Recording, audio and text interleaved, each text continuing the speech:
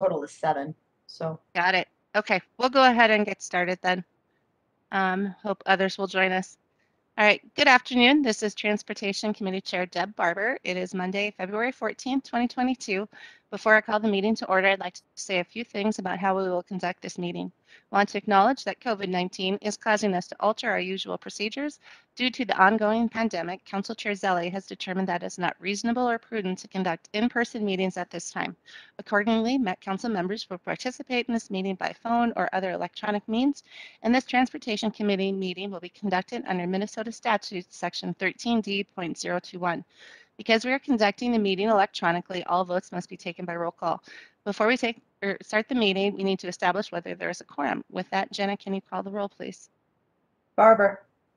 Here. Chambliss. Cummings. Here. Fredson. Here. Gonzalez. Here. Sterner. And Zirin. All right, having a quorum present, I call to order a meeting of the Metropolitan Council Transportation Committee for February 14th, 2022. Our first order of business is approval of the agenda. If there are no changes or additions, we can move ahead to approval of the minutes.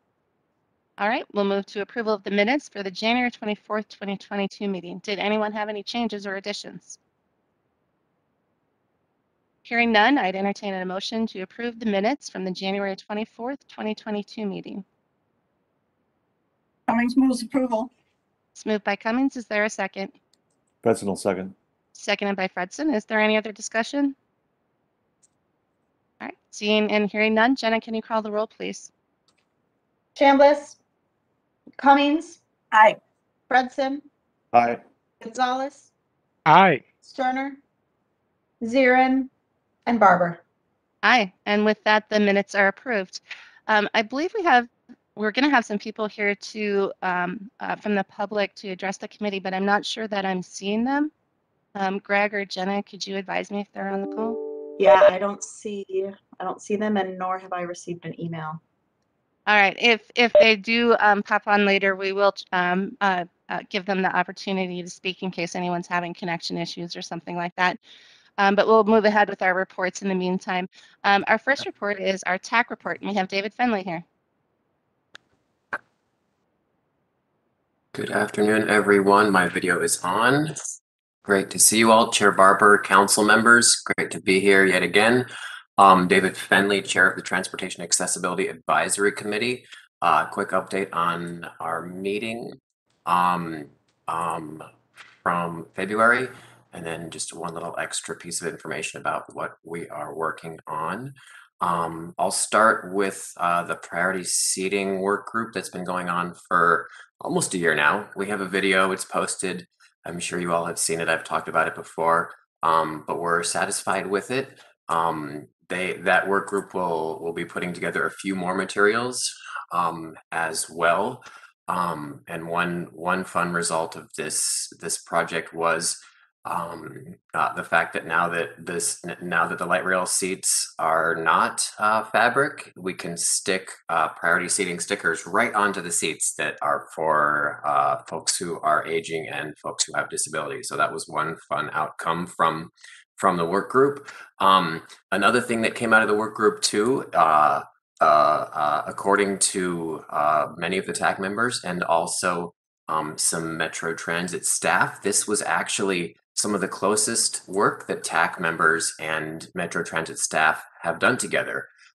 So some of the project managers and myself deemed it necessary to formalize the process with which TAAC interacts with Metro Transit staff to make sure that communication is smooth and that everybody is included.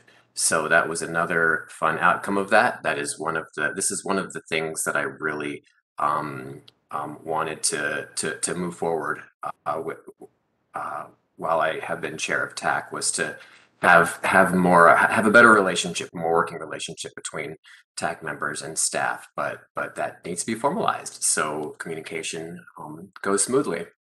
We had an update from Council Member Chambliss on the police work group. We had some suggestions for them, and otherwise it was good. And then finally we met with Selena Martina, who who is the senior manager of equity inclusion over there at the Metropolitan Council. I think there's some overlap, and we'll be able to learn from her and also hopefully inform some of her work. But that is all I have for today, and I'm happy to answer any questions if you have them. Okay, good. Thank you, David. Are there questions from council members?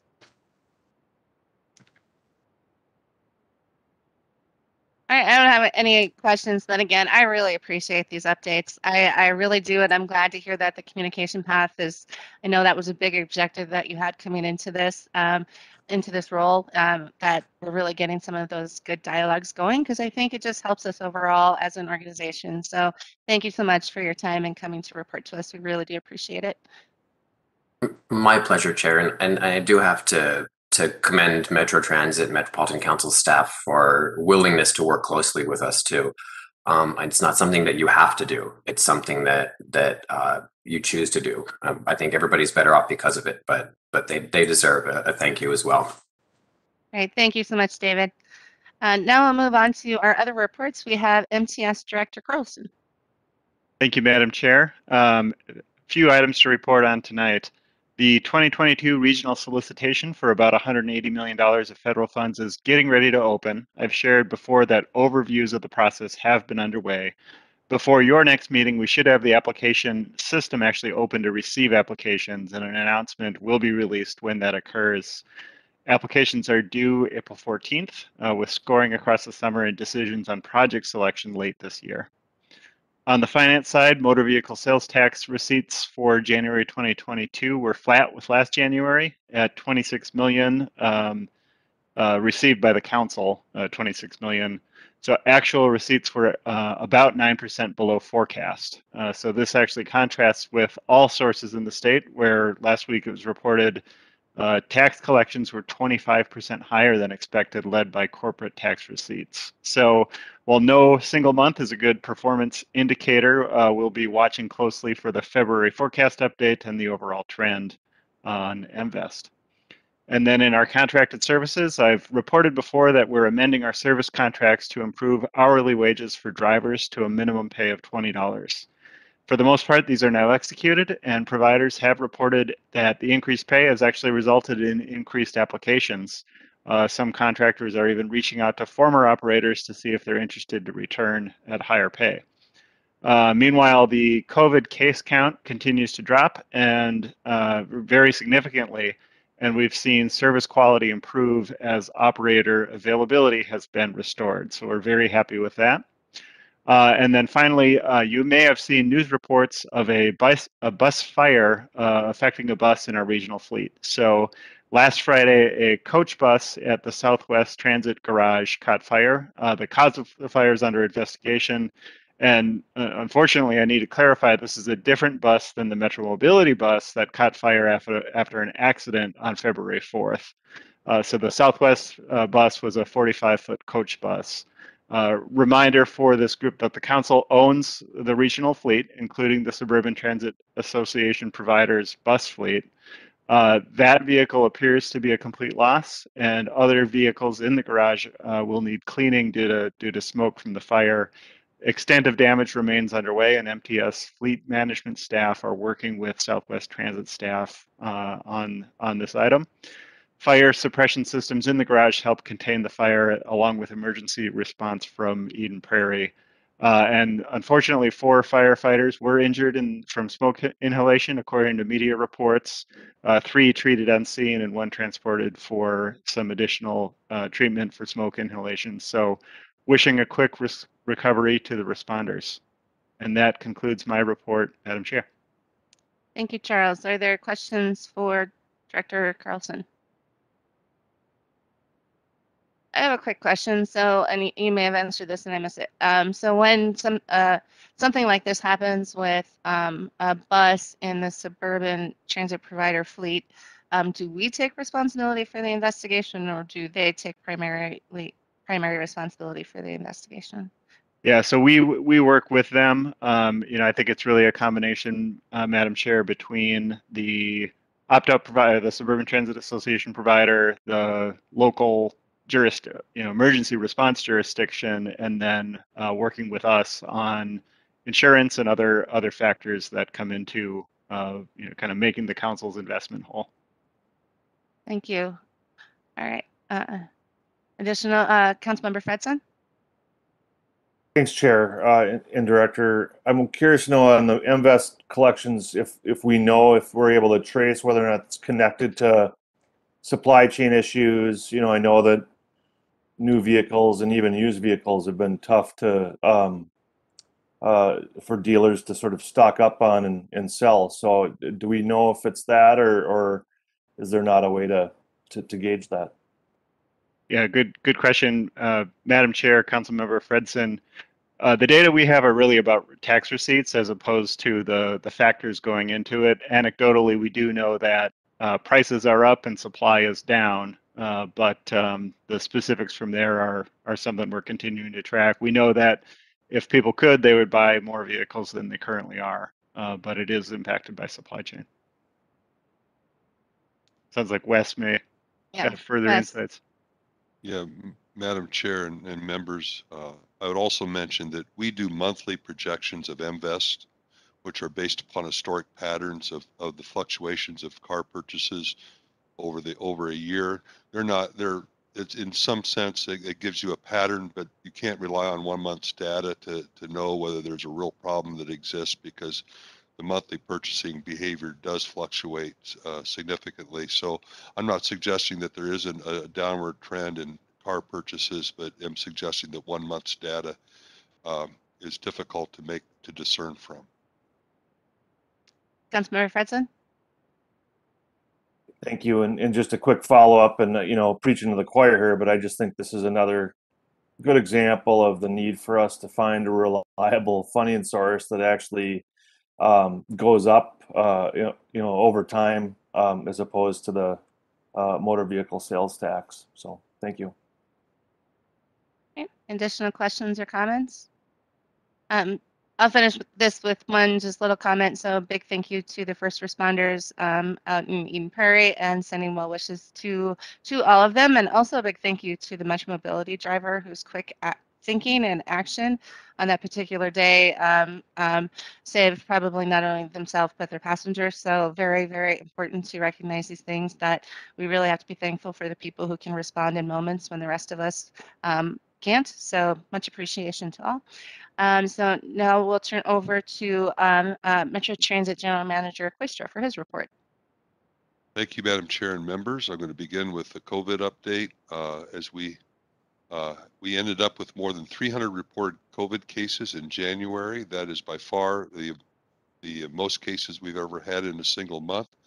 But so far in February, when we're at mid-February, we've recorded only 15 cases. So this is really just about 10% of the case rate we were seeing in January. So our cases, of course, are following the patterns we're seeing statewide and locally, as I always report that they do. But it's pretty remarkable downward spike that we're seeing at this time.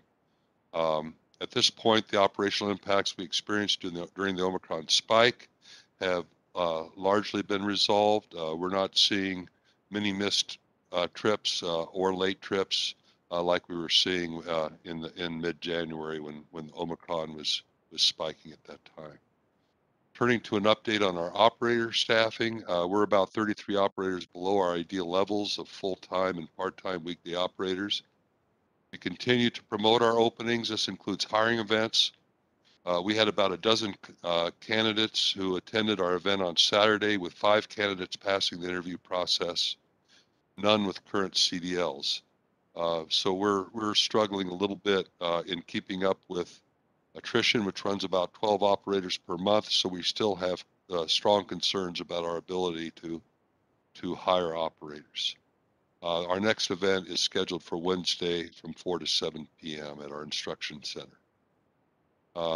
Finally, I'll mention that we officially submitted the zero emissions bus transition plan to the state legislature on Friday, following the council's adoption last Wednesday. Thank you for that. And the plan is available on our website, so we are raising awareness about it. We are also raising awareness about it via social media. I want to once again recognize the staff involved in that work, Carrie and And Matt Dake's leadership has been wonderful, and all the staff that worked around their leadership it's really created a good product that we can report to the legislature. If you're getting questions about the plan, do let us know. If you need information to respond to those questions, we'd be happy to provide that. So thank you, Madam Chair. Thank you. Are there any questions for General Manager Kooistra?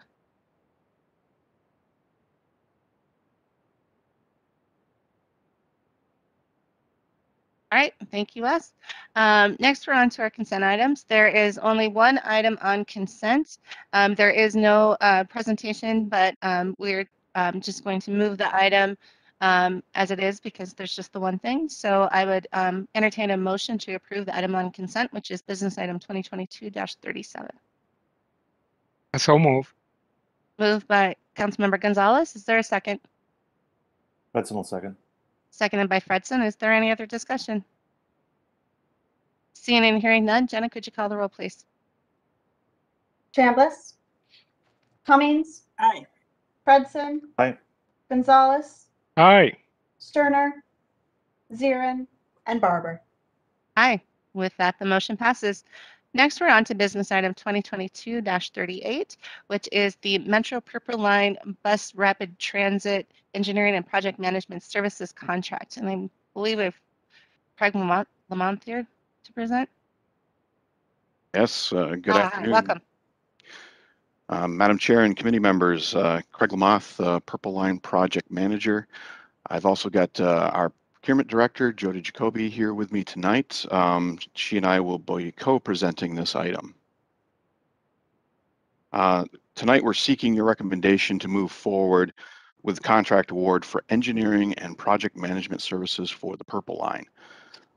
So this, a little bit about the scope of work for this contract. This is the largest anticipated professional and technical services contract for the project. A major engineering focus will be on completing design over the course of the next 2 years. So hopefully by the end of 2023, we are concluding design of Purple Line. And then the major initial project management focus for this consultant team is going to be the project's first major submittal to the Federal Transit Administration, seeking the Federal Transit Administration's rating of project merit. That'll be published in spring of 2023 in an annual report to Congress. That submittal is due to FTA in the late summer timeframe.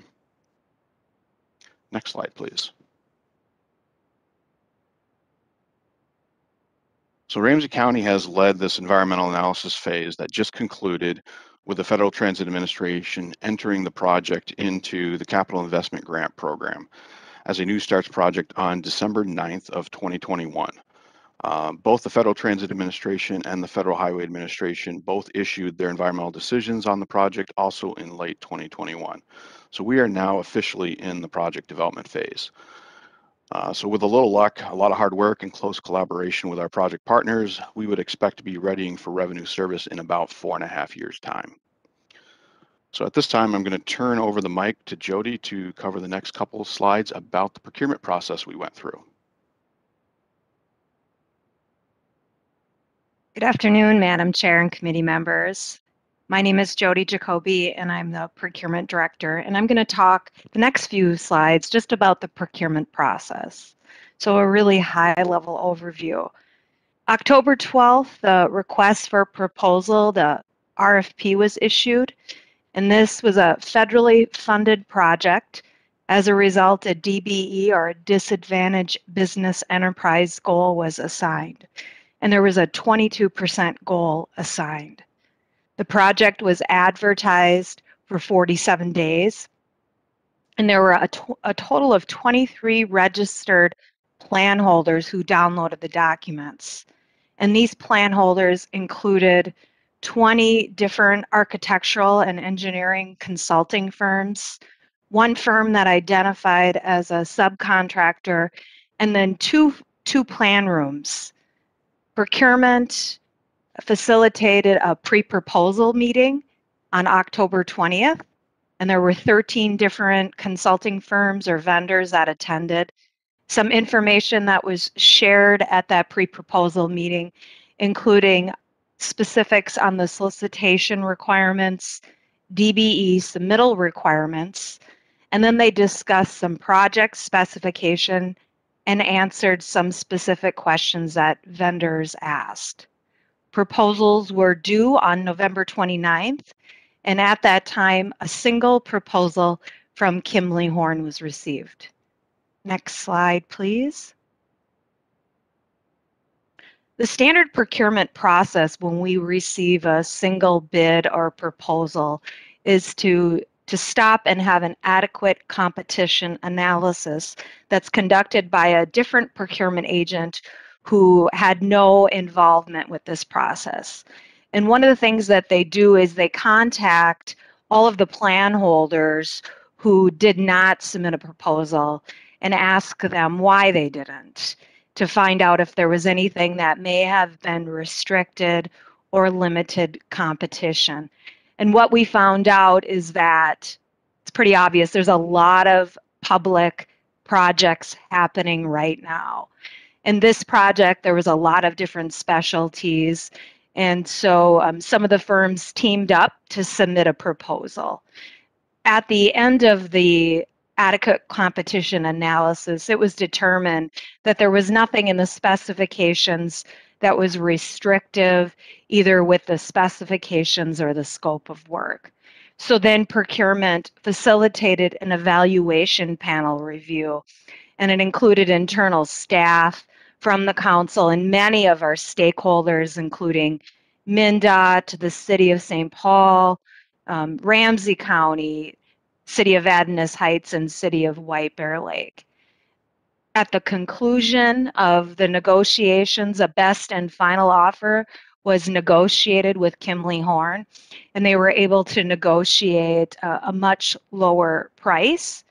And today the recommendation is in front of you to proceed with that award to Kimley Horn based on the most advantageous proposal submitted to the council for this project. And I'll turn it back over to Craig. Thank you, Jody. Wanted to take a little bit of time on this next slide to talk a little bit about the project and the support for the project. This project really dates back to the late 1990s. That was really the first step in the planning process. And as the previous name for this project, the Rush Line, indicates, at what point in time this project was looking to be a project that was likely heavy passenger rail operating on freight rail tracks, serving all the way up to Rush City, well north of the Twin Cities. And as a result of the planning that has gone on for the last 20 years on this project, things have evolved, but all along the way, there's been a lot of public process. Most recently, Ramsey County had initiated the pre-project development phase, which was indicated in that schedule slide earlier in the slide deck. They initiated that in 2014. That phase really concluded with the selection and recommendation of the locally preferred alternative, which was BRT between downtown St. Paul and downtown White Bear Lake. And that selection recommendation was made in May of 2017 by the Policy Advisory Committee for the Rush Line project, which consisted of policymakers primarily representing all the corridor communities between St. Paul and White Bear Lake. And then between 2018 and 2021, Ramsey County advanced the project design to greater than 15% complete, sought project partner support for those preliminary design plans. And then also under the direction of the Federal Transit Administration, Ramsey County also completed the environmental assessment, which is essentially the environmental review document for the project. They published that document to the public for review and comment in May of 2021. But not unlike most transitway projects, the Purple Line has not had unanimous support. For example, there has been a mix of opinions on the White Bear Lake City Council dating back at least to their resolution of support for the locally preferred alternative, which was a split vote. And then more recently in late November, a pause the project resolution was introduced by a White Bear Lake City Council member. That resolution failed to pass. But this contract is flexible enough to adapt to any future changes, both in the federal program requirements as well as in any local policy direction. Next slide, please. So the recommended action before you tonight is seeking your recommendation to the council to authorize the regional administrator to negotiate and execute contract 21P242 with Kimley Horn and Associates to provide design, engineering, and project management services for the Metro Purple Line Bus Rapid Transit Project in an amount not to exceed $34,998,088. Next slide, please. With that, I'd be happy to stand for questions. Also want to note here, since the last time I was before this body in the fall, we've since activated a project website for the project, which can be found at the link on this slide. And as always, I can always be reached at any time via email. Very good. Thank you, Craig. Thank you, Jody. Are there questions from council members? Councilmember Gonzalez. Thank you very much. Not a specific, well, yeah, kind of a specific question actually. In view of the information that we receive about the opposition at the local level, at least by some elected officials, the fact that we only had a one bid and all within the context of the issues that we had on the Southwest line. I would just like to ask all the technical folks to be extra careful and to review the details as much as possible on this particular project, which I understand it's not as complex as the Southwest one, but still the amount of review and skepticism is going to be there. So just a cautionary note to make sure that we double cross all the T's and double dot all the I's in this particular project as we move forward. And one last thing is that if there are any lessons that we can learn from the recent projects as far as on the engineering side, on the design side, and on how to communicate with stakeholders and folks that might be affected by the construction, that please we implement those from the beginning, and hopefully we can have a smoother process this time. So thank you. Thank you, Madam Chair, Councilmember Gonzalez. Those are all great points. The project team is definitely taking those points into consideration. For example, we are in the process right now of hiring up community outreach staff to make sure that we have enough of those resources in-house. In addition, this contract will bring support in many areas, including community outreach and communications, recognizing the importance of the transparency and working with our project partners as well as the public in general within those communities. We're also coordinating on a regular basis with the other projects, in particular Gold Line. And we're benefiting hugely from Purple Line. Gold Line is a very similarly scoped project, but it's 2 years out ahead of Purple Line. So we're definitely taking the advantage of lessons learned, any bumps in the road that Gold Line may have hit to avoid those bumps, and then just best practices. Thank you.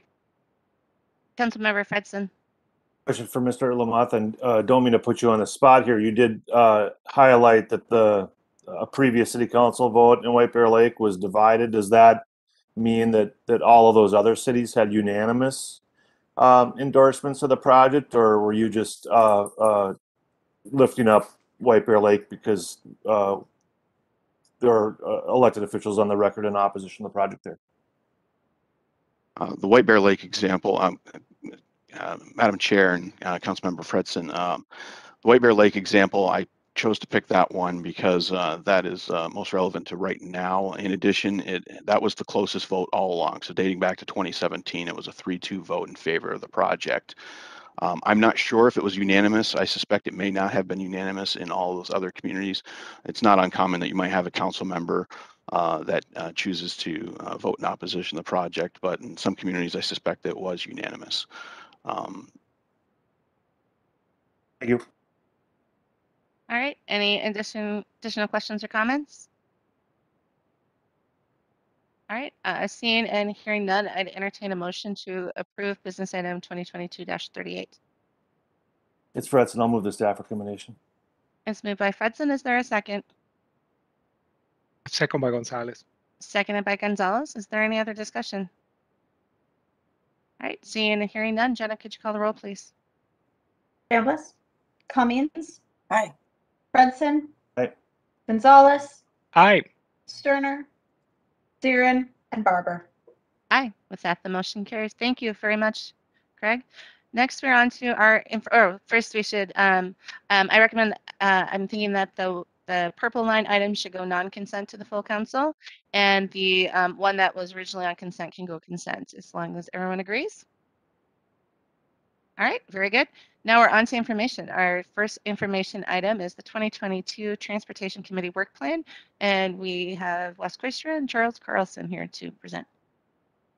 Thank you, Madam Chair. I'll introduce the item and then turn it over to Wes, and then we can seek any input from the committee tonight. So this is a annual report or a list of projects that really focuses on information items that may come before the committee across the course of the year.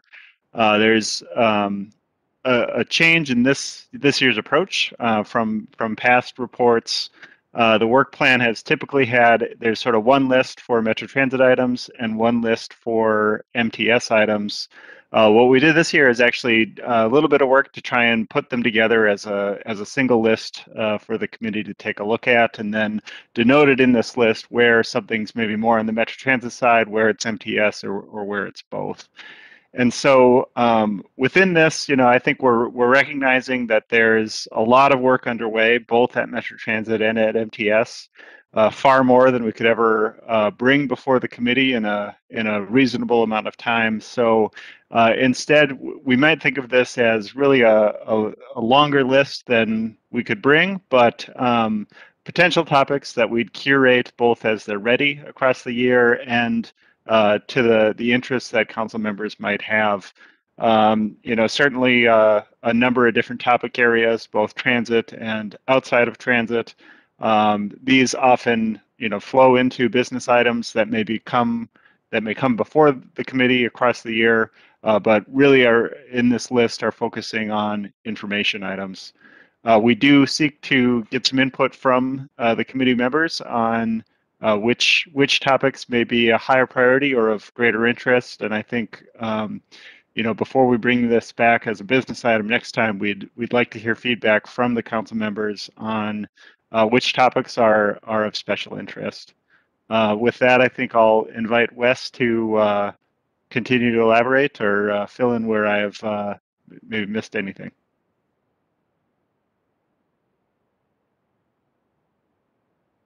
Need to get back online, excuse me. Madam Chair and members, I'll mention that in the past when we've done this, we've given you time with the document, and we've just asked for you to send us your thoughts and ideas about what are priorities to you, as Charles mentioned.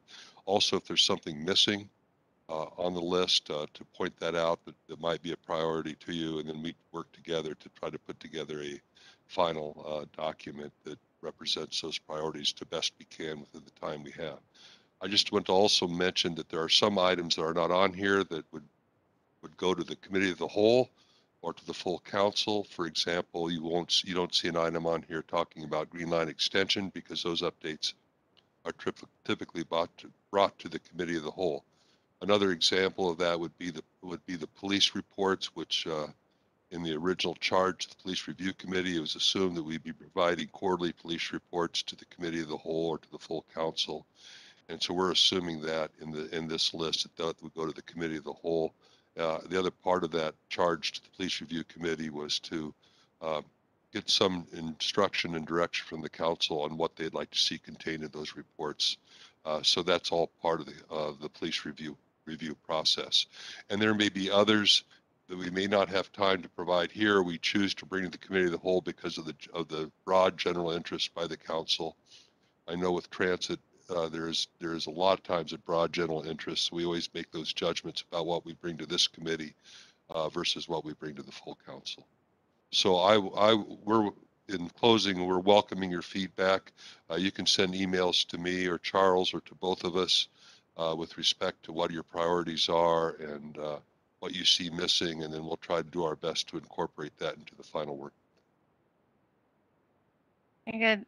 Thanks, Wes and Charles. And because we did have a couple of council members who were not available this evening, I have asked Jenna to send it out and send out that same request to make sure that we get the right feedback and get a little time to sit with it and figure out if there are things we want to add to this. So now with that little tidbit, I'll hand it, see if there's any comments from council members.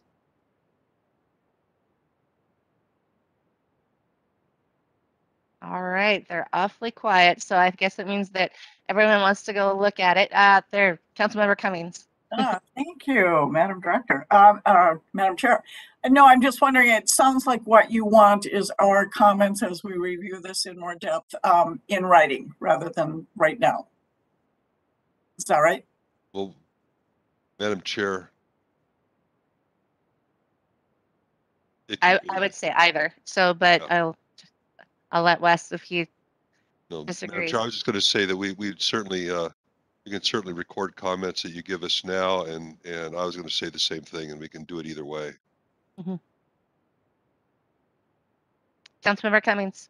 Thank you. I'll just throw out that I know we get through reports, but I would hope again that we could get some really thorough information about our relationship with suburban transit providers. There's been a lot of information or a lot of articles, not necessarily information, but articles in the press and in the media, so forth, about recently about things that have been contentious, and I would be interested in the impact of the coronavirus on changes to suburban transit providers, especially in the changes, red line and so forth. But if we can have I think it's really important that we have a really thorough, detailed, and complete picture of our relationship and the ongoing relationship and the challenges and the changes and so forth. So that would be my input today anyway, just at a glance at what was in the business item. Councilmember Cummings, just a question from my perspective. So we have the suburban providers coming in Q3 to the Transportation Committee as we've done in the past. Do you want more of like a kind of refresher of how the relationships work, or some of those things earlier in the year, or what are you looking for? At least at some point before they come, if we can get sort of, again, a thorough overview of the relationship as it was conceived and as it has changed over the years, especially recently, because I have a sense that there have been more changes recently. So I'd like, to have the Met Council perspective, and then a little bit closer, and then when we get to the suburban providers input as well. So just so that we have both sides fairly close together, so that, not that they're sides, but the information from both perspectives, so that we can have a thorough understanding. Sounds good. Charles, do you have any comments? No, Madam Chair, that approach sounds good to me, and we can, that's good feedback as we work on the final work plan. Okay. Thank you. Thank you, Councilmember Cummings. Councilmember Fredson, anything right now? Oh, thank you. Okay, how about Councilmember Gonzalez? No, we're good. Thank you. All right, sounds good. So we will sit and reflect on this, and we'll send you back any comments or thoughts that we have. I do really like the list altogether instead of broken out into Metro Transit and MTS. I think we've done a lot of work to try and, look towards common goals and be as efficient as possible. And I think this is a good example of that. So I appreciate you guys taking the time to do that. I think it makes a lot more sense and makes it, helps us sort of tackle it holistically. So I appreciate that. All right, then we can move on to our next item, which we have the Q4 2021 annual ridership report, and we have Eric Lind and John Harper here to present. Sure. Thank you, Madam Chair. Good afternoon, Madam Chair and committee members. I am John Harper. I'm the manager of contracted transit service in MTS, and I'm here with Eric Lind, who is manager of analytics and research. And Chair Barber, to your point of bringing things to the committee together, we've done a we've worked hard, Eric and I, and the two groups to um, combine the MTS and the Metro Transit perspectives into these ridership reports. And hopefully today we will skate through this presentation in a speedy fashion and close out 2021 for you. And I will begin by talking through some high-level slides. Eric, as per usual in his role of analytics and research, will kind of hone in on an aspect which we bring to you each quarter, one aspect of the ridership to hone in on. So I will start the presentation here. If we go to the next slide. This chart shows 2020 and 2021 ridership, and as you can see, COVID impacted transit service almost exactly 2 years ago. At the end of March of 2020, we cut service dramatically. Ridership went down dramatically due to the impacts of COVID on our transit service. This presentation, the first part here will break up into a couple pieces. One will just kind of show you where we're at, and then one slide will try to remove the noise of that first quarter of 2020 to show you how we are compared to COVID last year instead of just annual to annual. So let's move on to the next slide.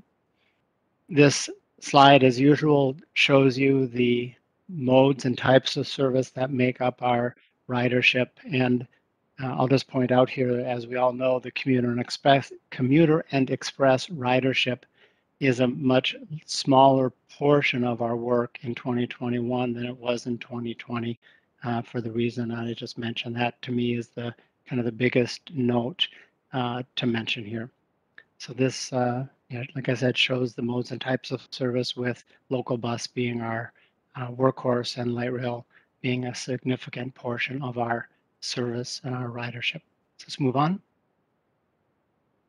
This compares totals 2020 to 2021 for the council ridership as a whole. And you can see the numbers here. The one point that I will break out for you specifically, you see that Metro Mobility ridership is actually up this year from 2020. That is primarily due to the significant reduction that Metro Mobility service had in Q2, in particular, of 2020, when COVID struck. The Metro Mobility ridership went down, almost down to zero, and we've been working our way back, and we are now at approximately 75% of pre-COVID ridership on Metro Mobility. And Eric will get into that a little bit later. But that's one place where we have seen the ridership really come back, and in other places here we are recovering. So let's move to the next slide. This slide removes the pre-COVID portion of 2020 from the comparison. So it's Q2 through Q4 of 2020 to 2021. And you'll see in all cases, we are up from the beginnings of COVID. So ridership dropped, as I mentioned, at the end of the very first quarter of 2020, and we have been gradually working our way out of that ridership hole, so to speak. Some services are up much more than others, but you can see the numbers here, and all of the modes and all of the types of service operated at the council. We are seeing ridership rebound from the heart of the COVID pandemic. So next slide, please. This slide breaks down the bus service into its bus type components. And this, once again, is back to the year as a whole. So this includes the first quarter of 2020. And as I mentioned in the stacked chart earlier, express ridership is really where we've taken the biggest hit in our ridership in this region, and that's true across all the different providers in the region, and really nationally, as express ridership is where the brunt of the ridership decreases have taken place, and we certainly have felt that here. So next slide, please. This slide brings in the other regional providers, and talking about express service on the previous slide, the service reductions that you see on this slide really are indicative of that express service drop. We have really, across the board at the various agencies, including us and the suburban providers as well, the express ridership went down precipitously with the start of COVID, and the reductions that you see here are really an indicator of that reduction in express ridership. Some providers are more heavily express. Maple Grove, for example, is primarily an express provider, and so their reduction is down 54% as opposed to MVTA, which has local service, and so their ridership wasn't hit quite as hard. There are dial-a-ride services in most of these service areas as well, and those rides are incorporated into the numbers here too. And I think we have seen the dial-a-ride numbers increase somewhat as a rebound from the depths of the COVID reduction. And the U of M ridership, I believe this number for the U of M is fiscal year 2020 to fiscal year 2021. And so I will comment that the U of M ridership in the last few months of this year increased. Now that the students are have returned to campus, that number has gone up significantly on the U service. But while the U was distance learning, the ridership was down significantly. Next slide, please. So at this point, I'll turn the presentation over to Eric to kind of drill down a little bit into the numbers that I just presented at a high level and provide some key takeaways, and then we'll take some questions. So Eric, thank you. Thanks, Madam Chair and council members. So as John was sort of mentioning, it's very difficult to look at years as coherent units during COVID. Of course, time has got very strange meaning during COVID in general, but when you're talking about year-over-year comparisons, you have to be careful. So the next few things I wanted to concentrate on just show what happened over 2021 as a year from beginning to end. And this can help us understand a little bit of what was happening. So first, looking at all of the different council services, what this graph is showing is the percent of pre-COVID. So think, what would it have been in 2020, had COVID not happened, and comparing what we observed throughout 2021. So for instance, that top dotted line represents Metro Mobility, and you can see a very steady around 70 to 80% across the year. So that means that Metro Mobility ridership was down 20 to 30%, pretty continuous across the year 2021. So if we move down to the next one, the darker line, darker blue, which represents BRT, and like the green light rail line and the red dash regular bus line in the fixed route world, those all showed sort of steady increases with their highest ridership in the fall. The BRT was the most robust type of fixed route service, with it peaking out at about 70% of pre-COVID ridership, but overall was definitely more resilient. And again, we saw that in John's earlier chart with it being down only 1% year over year. Transit Link in the light blue dashed line, was around 50 to 60% of its pre-COVID ridership. And then North Star, they're in the gray, being essentially a dedicated office commute line and event support line, had much stronger impacts of the loss of those commutes, of the rise of telework and so on.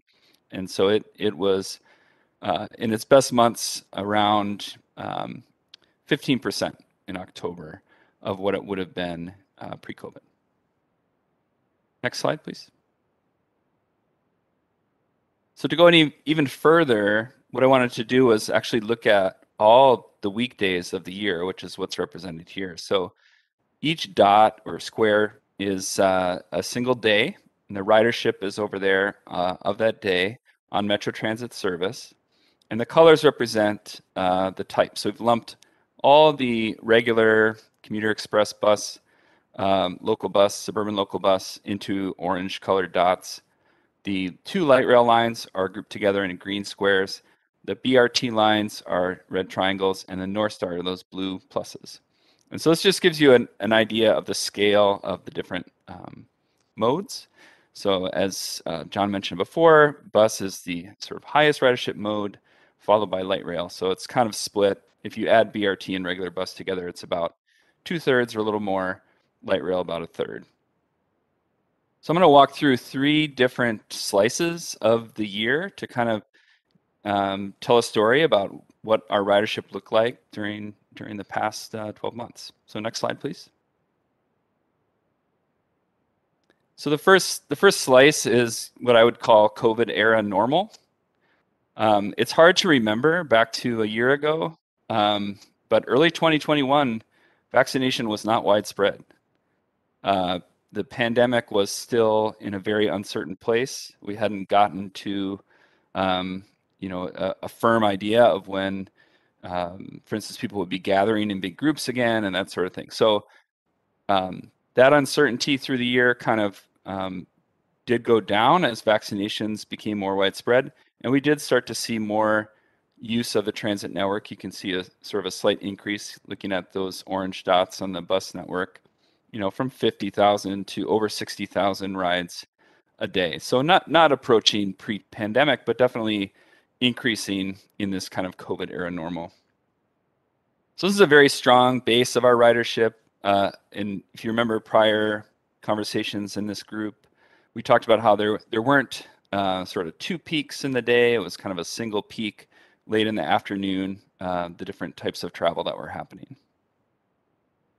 So next slide, please. So we came to the fall, and as you can sort of look at this chart, there was a noticeable change in level of ridership. And so this burst of ridership corresponded with a great deal of activity, not so much in office commutes, but especially in school commutes. So John just mentioned the University of Minnesota went back to full in-person learning. Other colleges in the Twin Cities did as well. The high schools in Minneapolis and St. Paul, of course, use Metro Transit service for their students.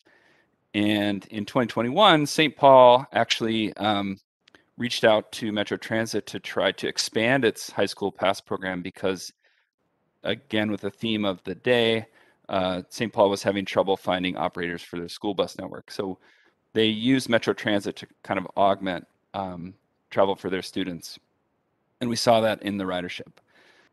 There was a lot more consistent commuting, and there were starting to be peaks in the day, and it would be about 7 a.m. But then the afternoon peak would be about 3 p.m., which is correspondent with a lot of student travel activity and not so much office commute. So that just continuing that story that is a missing trip type on our system, even through late 2021. Next slide. Okay, then we came to the end of the year, which I was kind of terming things fall apart a bit, but this is when Omicron arrived. We had a coincidence of, the direct impact of that COVID explosion, basically taking a lot of our drivers off the street because they were either sick themselves or caring for loved ones. We had the sort of indirect effects of lots less travel happening because in general people were staying home or did not have the places to go that they did before. And of course, we have usually a decline in seasonal demand around the time of the holidays, but this was a much stronger decline, which we can largely chalk up to COVID. So next slide, please. So overall, what we're seeing is, across the year and looking at those Q2 to Q4 comparisons, I think we can see that we saw increased demand last year, even during COVID. We really got bolstered by return to regular travel patterns in the student community. And we hope to see that continuing both with high school and university college ridership this spring. Just to reemphasize what we've said before to this committee, which is that the high frequency network, the metro network, all day, all purpose trips is still the strongest part of our network. That's where we saw the least declines. And again, it provides us a really solid base moving forward to build upon. Next slide. So challenges, COVID-19 is the challenge. If we can solve that socially, and become more predictable in the travel that people are making, we can do a better job of providing the opportunities for people to travel on our network. So we really want that to happen, as does everyone else. The theme of operator availability that Wes referred to earlier is very important. We can't provide the service that we want to unless we have the full complement of operators. And when we don't have the full complement, we end up with things like reduced schedules, which we've done, and having trip cuts, kind of ad hoc trip cuts at the moment rather than planned service reductions. And both of those are bad for ridership in ways that I'm sure you can imagine.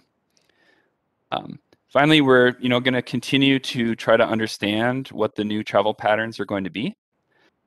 We have, of course, partnered again with MTS and their travel behavior research people to hopefully implement the TBI onboard survey sometime soon. We have some pilot data that we're just looking at in terms of how people are using the system.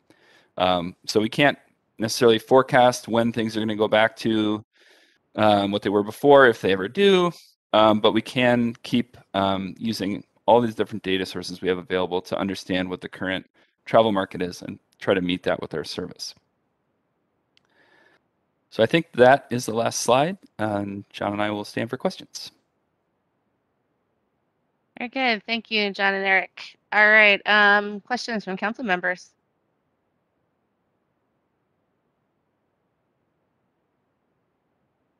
I'm not seeing anything. Just a quick comment. I do like the way that you guys have pulled together the way you're presenting this information. I think it really does tell a good story.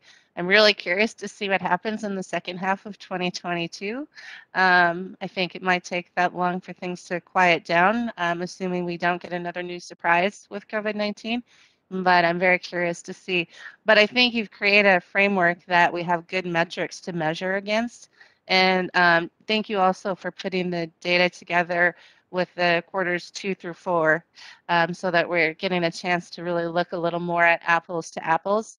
I think that's really helpful because as we're trying to figure out how fast to bring back and expand service, I think it's that we have to keep that context of not just wanting to bring ridership back to 2019 levels, but also knowing that no matter what we do, travel behavior is going to change, and as a result of sort of the cultural changes we've had the last couple of years. So I really appreciate the way you guys have done this. So all right, one last call out to my fellow council member Fredson.